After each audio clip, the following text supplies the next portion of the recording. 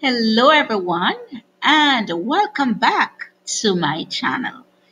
If you are visiting my channel for the first time, welcome, and you are assured that you will receive value from my videos. So please hit that subscribe button and turn on your notification bell so that you are alerted when new videos are being uploaded. Also, there are ads that will be playing on the videos. Please don't skip them. Please watch them. It is your way of showing appreciation for the hard work that goes into preparing these videos. Also, give this video a thumbs up by liking it. So today we'll be looking at the CSEC Chemistry, May-June 2017, Paper 1.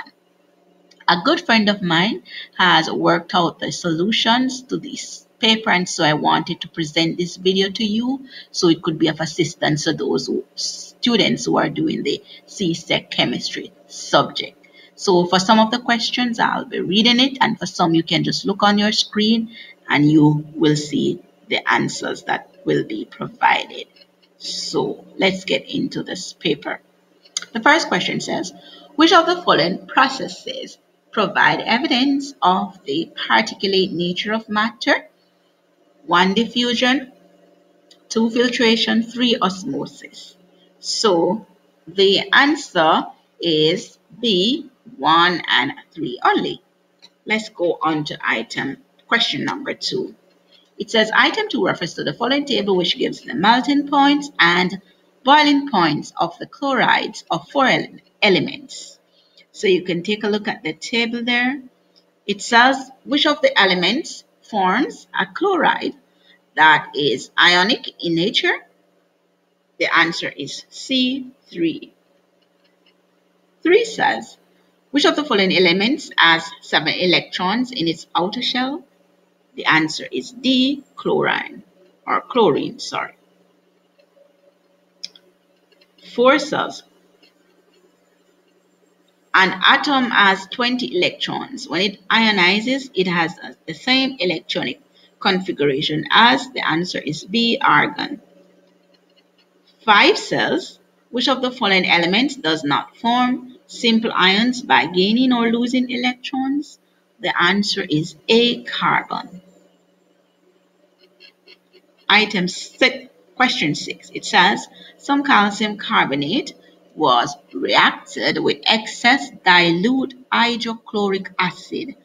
The volume of carbon dioxide evolved was recorded and plotted against time. Which of the following graphs represents the reaction? And as you can see, the answer is A.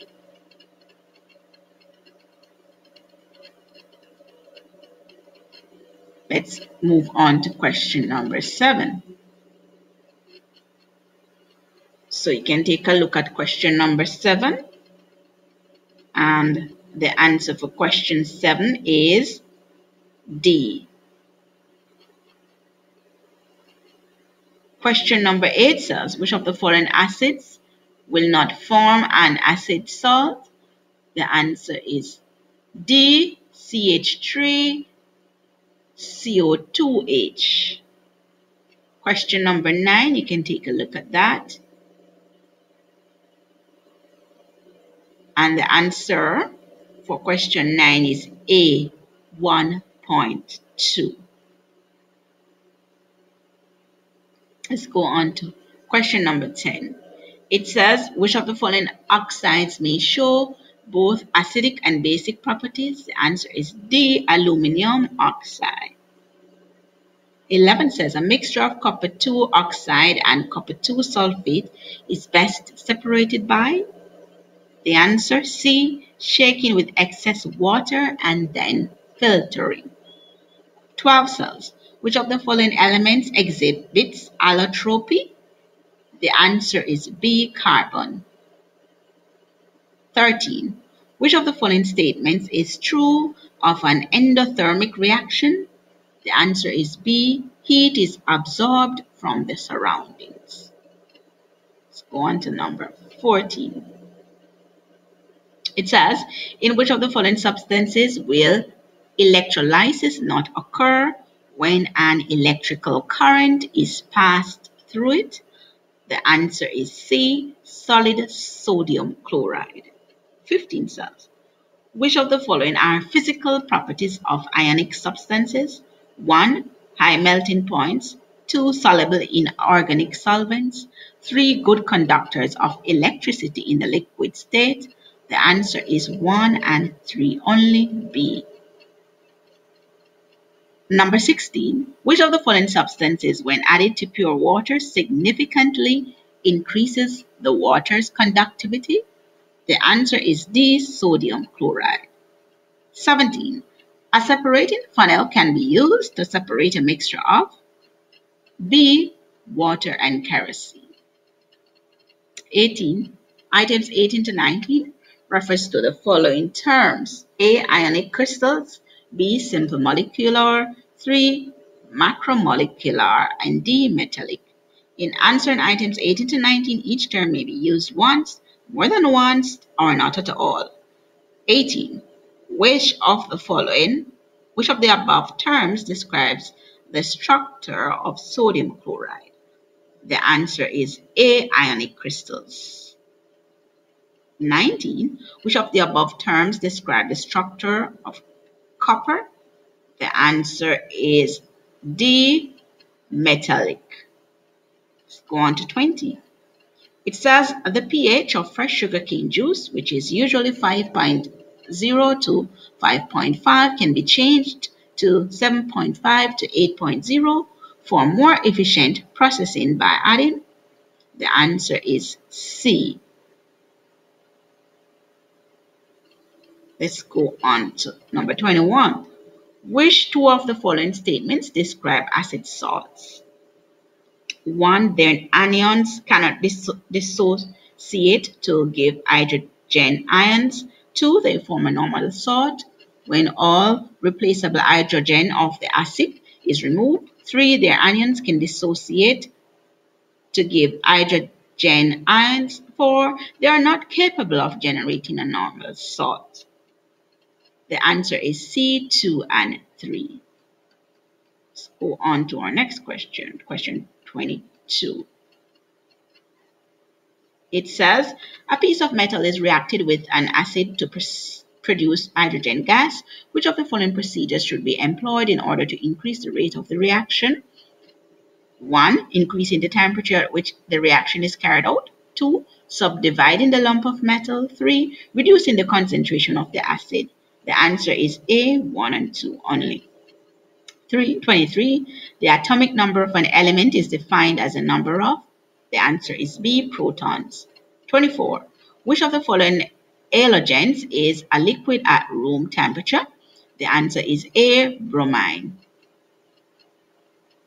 25 says, which of the following statements is true for the equation below?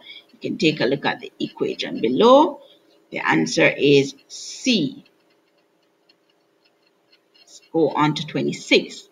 The element that is used to determine the relative atomic mass of other elements is, the answer is B, carbon 12. Items 27 to 28 refer to the following table showing various tests for gases. You can take a look at it. So, in answering items 27 to 28, each option may be used once, more than once, or not at all. So 27 says, which test can be used to identify an acid gas? The answer is A. So the answer is A for 27. 28 says, which test can be used to identify ammonia gas? The answer is B. The answer is B for that. Let's go on to question 29. Which of the following does not take place during electrolysis? The answer is B. Anions move towards the cathode. Let's go on to number 30. It says, which of the following diagrams illustrates the course of an exothermic reaction? The answer is A.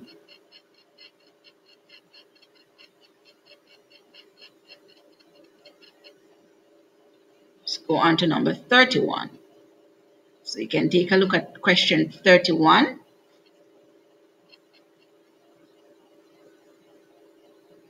The answer is C for that. So item 32 refers to the following graph, which shows the boiling points of some straight chain alcohol. So you can take a look at the graph as well. So it says, which of the following molecule formula represents the alcohol whose boiling point is 180 degrees Celsius? The answer is D. So you can always go back on the video to look at it. So the answer is D. 33. Can take a look at question 33. So to which homologous series does the following structure belong? And you can take a look at the structure, and the answer for 33 is A.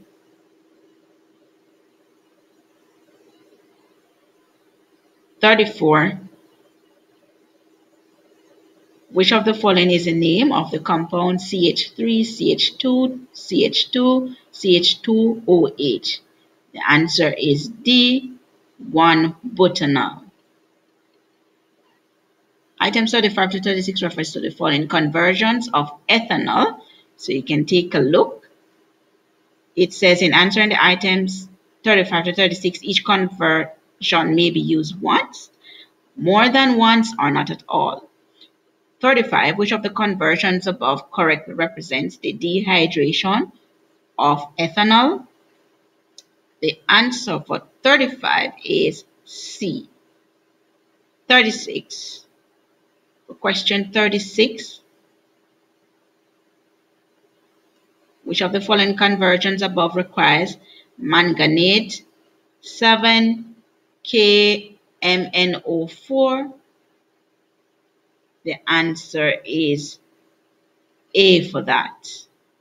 So the answer is A. Items 37 to 38 refers to the following equation. So there we have our equation. It says the forward reaction is known as C, esterification. 38 says the reverse reaction is known as, the answer is B, hydrolysis. Let's go on to 39. It says cracking is a process of breaking down. A is our answer. Let's go on to 40. It says, so we have, it refers to the following equation. So you take a look at the equation. It says, which of the following processes correctly describes the equation of above? The answer is B, neutralization. 41. An organic substance, when reacted with bromine water, decolorizes it immediately. The substance is most likely an C, alkene. 42. Glucose is converted to starch or cellulose by, the answer is D, condensation, polymerization. 43. Compounds in a homologous series, the answer is C, differ successively by a CH2 group. 44. Ethene reacts with hydrogen, chlorine, and hydrogen chloride.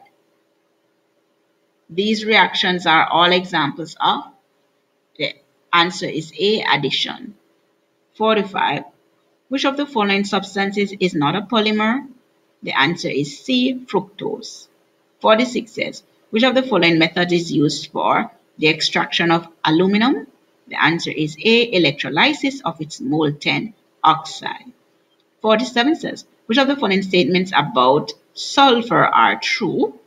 1. It is used in the vulcanization of rubber. 2. It is used in the extraction of iron from iron ore. 3. It is used in the manufacture of explosives. The answer is B, 1 and 3 only. Let's go to 48. It says soapless detergents are, the answer is D, not affected by hard water. 49. A solution when treated with sulfur dioxide gas becomes green. The solution contains potassium, The answer is C, dichromate 6. 50. A suitable drying agent for the laboratory preparation of ammonia gas is? The answer is A, calcium oxide. 51. When copper 2 carbonate is heated alone in a dry test tube, a gas is evolved and a black residue is formed. The gas is expected to, the answer is D, form a white precipitate with aqueous calcium hydroxide. 52. An element that is non-metal. The answer is C, forms an acidic oxide. 53 says, which of the following observations is likely when excess aqueous ammonia is added to a solution of copper 2 sulfate and the mixture is shaken? The answer is C, deep blue solution. Item 54 refers to the following metals.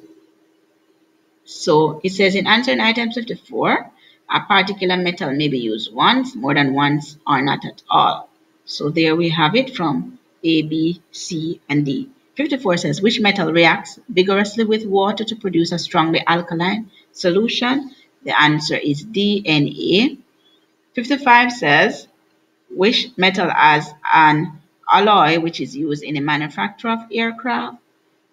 The answer for that is A, Al. 56 says, which of the following reactions is least likely to occur? The answer for that is D. Let's go to 57. It says the main substances responsible for acid rain are? The answer is D, sulfur dioxide and sulfur trioxide.